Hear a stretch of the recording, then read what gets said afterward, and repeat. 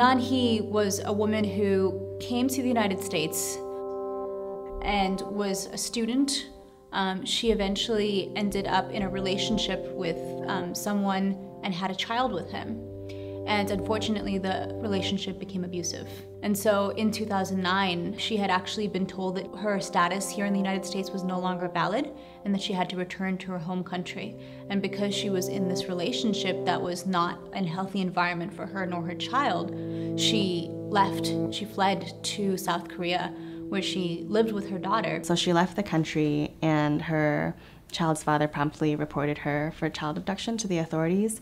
So she was in Korea for about 5 years with no idea that these charges were waiting for her back in the US. And in 2014, she returned, and immediately upon returning to the United States, she was seized by Customs and Border Protection. So she immediately lost all custody, was denied all contact with her daughter, and was held in jail in Yolo County for many months before she ever saw trial.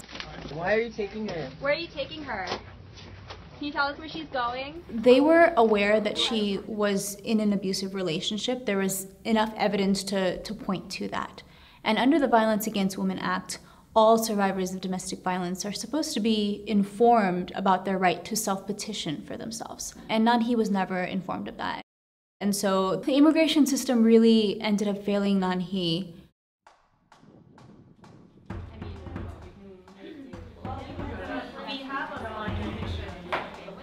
By the time that we got involved in the case, it was at a point when there just didn't seem to be really any other option. So we were like, okay, so how do we mobilize our networks? So the first meeting that we had for the campaign was actually in my living room. We just were here for hours, 4 or 5 hours at a time, just really trying to figure out how we were able to get Nan-Hui to her freedom, And we didn't really see another option besides community organizing. This isn't a case that big media is going to pick up on. It's not going to be that interesting to them unless we make it interesting, unless we set the narrative. So social media, it just seemed like that was the only tool we had to really get the word out. There was a lot going on in the campaign. We had the actions at ICE, we flooded people's voicemails, and we got thousands and thousands of signatures for the petition. We turned out people to actually attend her trial every day. What was powerful was that it's kind of rare to see a community mobilizing around a domestic violence survivor. This case was really special because a lot of the legal team actually came together after the campaign had gone public. And so a lot of the attorneys who had heard about the case first read about it in a news article.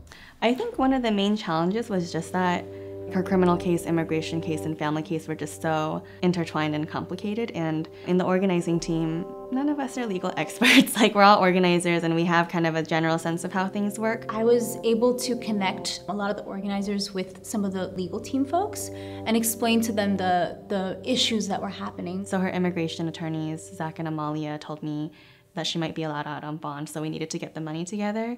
And by that point, we had fundraised enough for the bond. So it was very exciting and it was very emotional. And there was a sense that is this really happening? Is ICE gonna find out and change their minds? After she was released and we had a press conference here in San Francisco, she told me that the letters were a huge source of comfort to her when she was detained, and that she would read them over and over and over again when she was locked up. There were probably hundreds of letters that were written in those sessions to be able to encourage people to be writing these letters no matter where they are, and that this is the one thing that they can pitch into the campaign, I think was a really wonderful and beautiful thing. One way I can tell that the campaign was successful is that it creates more space to do more work. We've been developing this project called Survived and Punished at the intersections of immigration, criminalization, race, domestic violence, sexual violence. We really prioritized building solidarity with other people and with other struggles, and make the connections that need to be made with each other and also around the issues as well.